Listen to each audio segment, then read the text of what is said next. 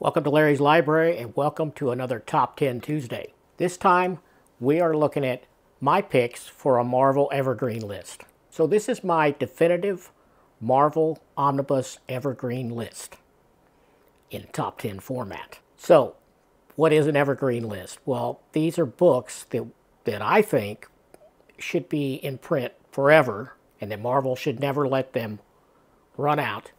They should just continually keep them in print so they're always available. That's an evergreen. In many ways, this video is kind of a response to the video that Omar did over on Near Mint Condition. He had a little panel there, and they all gave their picks, and it was kind of a back and forth of Marvel Omnibuses that they thought should be evergreen. And they had to vote on it, and it was sort of kind of a bracket type of deal. I understand the premise there was just for fun. So let me go over exactly what my criteria are and why I think these books I'm about to talk about should be evergreen. Now, when I think of evergreen, and again, I know the point of that video was a lot different than the point of this video because I'm approaching it not just for fun. I mean, I hope it's fun. I hope it's enjoyable to watch this and to think about these things. And when I'm considering what should be evergreen insofar as Marvel Omnibuses, the criteria I'm using is I think it should be something that is a seminal work that's of real importance to the Marvel Universe. And when I say the Marvel Universe, I mean the comic books, publishing going forward, pop culture, and the Marvel Cinematic Universe as well. What influence has it had on that? And what influence will it possibly have going into the future? Now, that's not the most important thing, not at all. I think the comic books are more important than the films, for sure, or the TV shows, or any of that. So I'm looking at it as the importance to the entire publishing line, firstly, the importance as a historical thing. You know, I'm trying to look beyond my own personal opinions on, what I think is coolest or what I enjoy reading the most. That is, I'm trying not to let that even enter in. So this isn't my top 10 favorite Marvel Omnibus, not at all. This is what I believe should be evergreen. So I've taken a long time to think about this, and I think I've assembled a list, and I think I've put it in order of importance from 10 to 1, or at least I tried to. That part's a lot more difficult than just picking 10 Marvel Omnis you think should be evergreen. Putting them in order, well, that was pretty hard, and that took a long time. But I think I nailed it, at least in my opinion. Now, why is my opinion important? Well, it's probably not any more important than your opinion, but I feel like it might be more informed than some people that are new to comic books or haven't read the vast amount that I have read. Not more important, but more informed. And there's a big difference. But, I mean, I've been reading Marvel comics and collecting them since around 1977. That's a long time. And during that time, I've read a lot of collected editions, a lot of reprints, and a lot of single original books. A lot of back issues that cost me a lot of money. So some of my views on this were hard-won and have taken a long time to form. So, now, even as many comics as I have read, I can't read everything. Nobody can read everything. I mean, some come closer than others, for sure. I'm not claiming to have the breadth of knowledge that Mark Waid has, or Tom Brevoort, or some of those guys probably exceed my knowledge base, But I'm going to give you my opinion on this, and I'm going to try to tell you why. Now, one criteria I thought about imposing on myself here is that really, nothing should be on this list that is not at least 20 years old in publishing time. Now, I thought about that, and I thought, well, it's not just an arbitrary figure. I think in most cases, you need a couple of decades to go by to see, is this book as important, is this work as important as I first thought it was when I experienced it? Does it have legs? Is it influencing things further down the line? Is it affecting the greater Marvel Universe? Is it still an important work? Maybe when I read, I thought it was important. Maybe it's not so important now. And I think that was my problem with some of the choices made during that video I mentioned earlier is some of these books haven't been around very long, you know. And sure, you might have enjoyed it, you thought it was great, and it's great. I'm not taking that away from anyone. But is it that important that you think it should be evergreen? Really? I mean, I think we need to give some of these books some time, some of these works, and see if it continues to be important 20, 30, 40, 50 years down the road. Now, having said that, my pick for number 10, looking at my notes here, is actually only about 19 years old. So I violated my first rule right off the bat. But hey, it's my top 10. I can violate the rules if I want to, right? And number 10 is Captain America by Ed Brubaker, Omnibus Volume 1. Now, that book started, the original singles that's collected here, that started in 2005. So it just barely ekes under my self-imposed 20-year mark. But it's almost there. If you're watching this video, you know, a year from today, well, it's 20 years old. So this is 2024. But, yeah, I think that Captain America run by Ed Brubaker is a seminal work for sure. This thing has collected accolades from all over the place, and it continues to, and it has had multiple printings, so maybe this is an evergreen already, you know.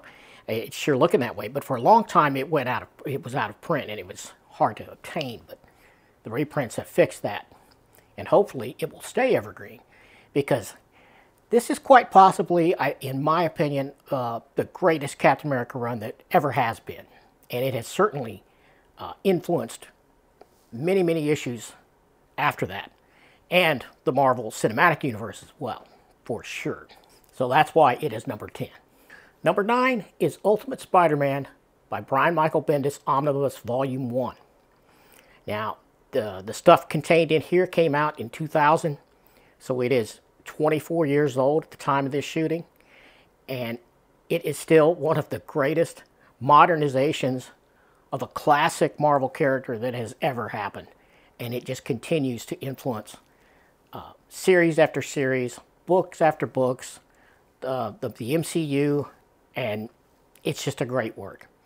It brought Spider-Man into the more modern era. I mean, some people might say, well, it's 20 years old, it's not that modern. That's a matter of perspective and age.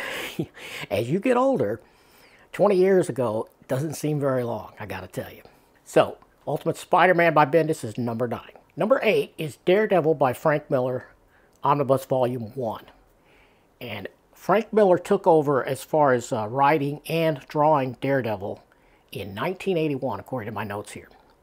So, this is, how old is that? 40 years old now? Something like that? It's getting close to that level? Yeah. And this super influential, super seminal work, this has defined Daredevil. As most of us think of Daredevil, we think of Frank Miller's archetype. We think of what he did with the character.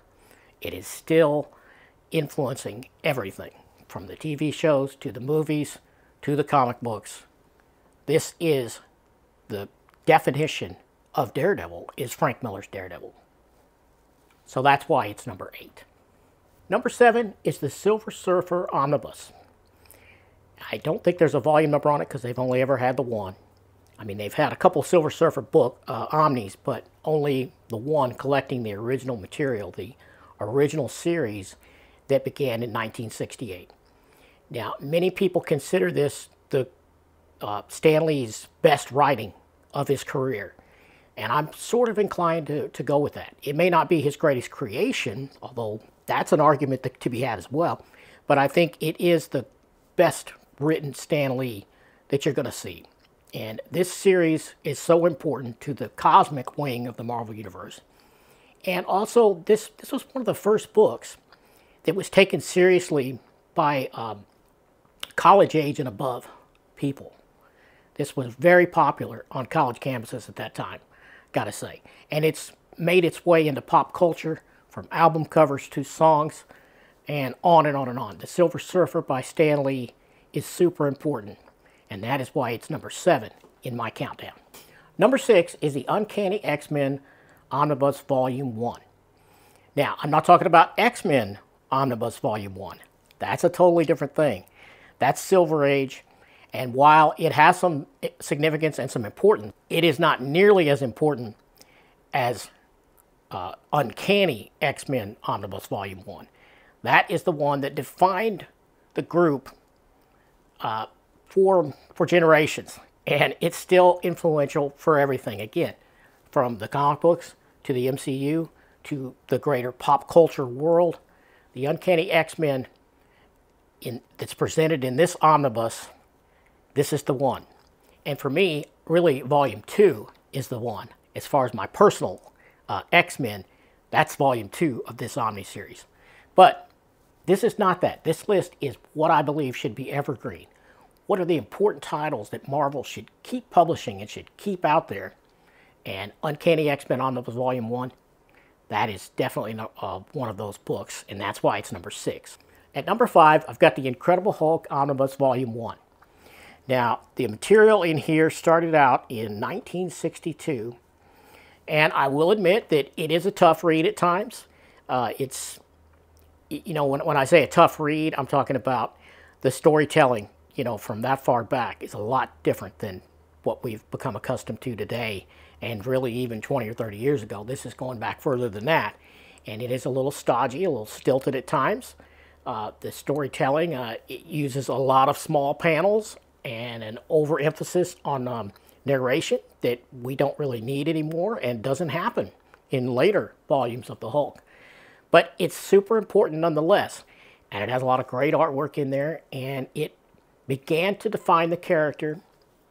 It's not the definitive Hulk, I don't think, but it is the beginning.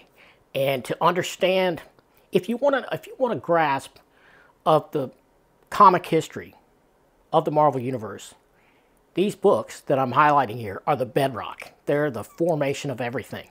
And that's why I think it's important for someone that wants to really know about comics, Marvel Comics specifically. You need these books in your library, and you need to have experienced them. You need to read them. Now, you may not want to keep reading them over and over and over. I don't know. That's up to you. But you need to read it. It's important, and that's why it's number 5. Number 4 is the Captain America Omnibus Volume 1. Now, this is the classic Stan Lee and Jack Kirby stuff. Let's see, I've got in my notes here that this is 1964 is the earliest stuff in here, and that's the Tales of Suspense before Cap got his own title, which began with issue 100. And that was in, let's see, that was in 1968. You know, the Marvel Universe, as we know it today, came out of the 60s. So, and I tell you, when I got this Omni, I was thinking, boy, this is going to be a tough read, because I'm not a huge Silver Age guy. I'm really not. But it surprised me how entertaining and how fun it was. So yeah, it's not as hard to read as a lot of Silver Age stuff. I'll say that. And it is super important. Again, the bedrock of the Marvel Universe, the foundation of all of it is dependent on these books. At number 3, I've got the Spider-Man Omnibus Volume 1. Now, this one is not hard to read at all. I found it really fun and entertaining, and I found it an easy read. I didn't have a problem with it at all. I think that is some Stan Lee's writing here is kind of underrated, I think, and underappreciated by a lot of newer people, a lot of younger people. Let's see what I've got in my notes here. This was 1962. Amazing Fantasy 15 was the first appearance of Spider-Man. And then the next year, 1963, is when Amazing Spider-Man, the OG series, started. And so, yeah, this is the original Peter Parker. This is the original Spider-Man. You've got a lot of great Steve Ditko art in here. And then eventually you get into the John Romita era, but this is mostly Steve Ditko. And it's great. It's another awesome seminal work that any really hardcore Marvel fan needs to read, and it should be part of your library. And that's why it's number 3 in my top 10 Marvel Evergreen list. At number 2, I've got Avengers Omnibus Volume 1.